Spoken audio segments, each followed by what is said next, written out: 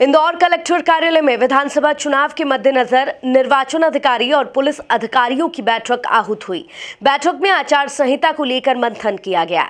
देखिए रिपोर्ट। इंदौर में 28 नवंबर को होने वाले विधानसभा चुनाव को निष्पक्ष और शांतिपूर्ण ढंग से कराने के लिए जिला प्रशासन और पुलिस प्रशासन पूरा जोर लगा रहा है, जिसे लेकर कलेक्टर कार्यालय में लगातार बैठकों का दौर जारी है। इसी कड़ी में आज फिर साप्ताहिक बैठक आयोजित की गई। जिला निर्वाचन अधिकारी कलेक्टर निशांत वरवड़े और इंदौर पुलिस कप्तान डीआईजी हरिनारायण चारी मिश्र ने बैठक ली।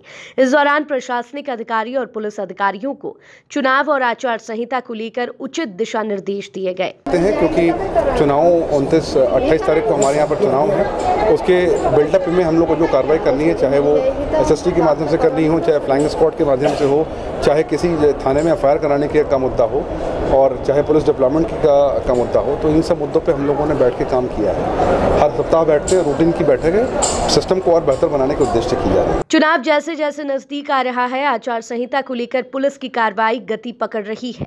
आने वाले दिनों में सुरक्षा बल की ओर से कंपनियां बढ़ेंगी, जिससे शहर में चेकिंग अभियान तेज होगा।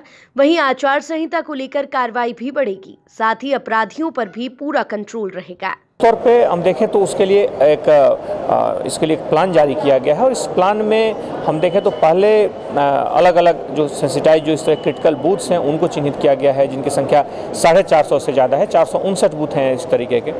इसी तरह कुछ वल्नरेबल बूथ हैं जिसमें उन लोगों को चिन्हित किया गया है जो चुनाव को प्रभावित कर सकते हैं।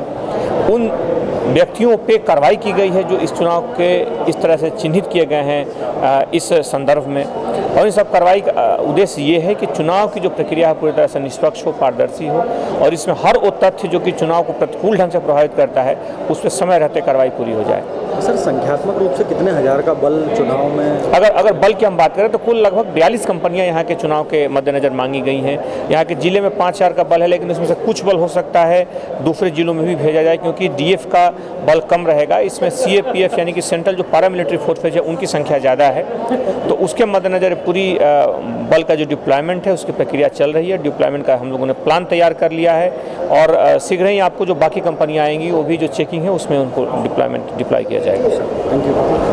बैठक में कलेक्टर, डीआईजी, एडीएम, पूर्व और पश्चिम एसपी सहित अन्य अधिकारी मौजूद रहे।